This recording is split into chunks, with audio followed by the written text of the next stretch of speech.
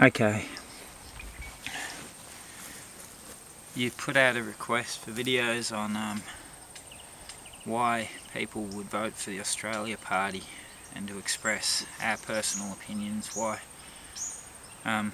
It's the eve of the election. I've only just found this, but I think it's important to give you guys the info.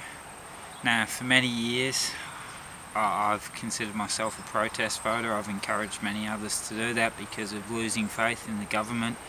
The fact they don't represent us, they go on their own path. You know, I've seen this through a number of circumstances, from a workplace injury that left me partially deaf, family courts, and just general behaviour of the police, to the point that I'm currently wanted for recording a police officer committing perjury.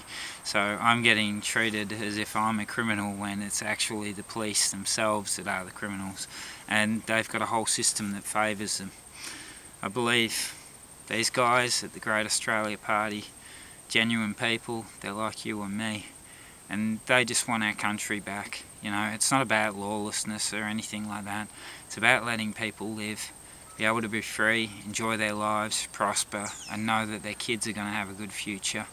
So for the first time in many years, I'm actually going to fill out a ballot paper with candidates that I have some confidence in, instead of the past years where it's just been black strikes for the Australian Electoral Commission to basically ignore.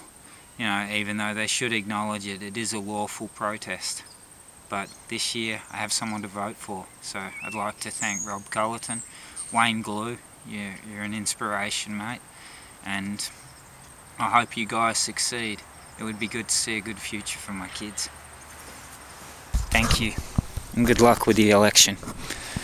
See, the big bit for me as well is we get this. We got a beautiful country, and it says 95% coal seam gas free. We all said no. We didn't say 95%, we said 100% free. But everywhere it's the same. They sold us out. They do as they wish. It's not good enough.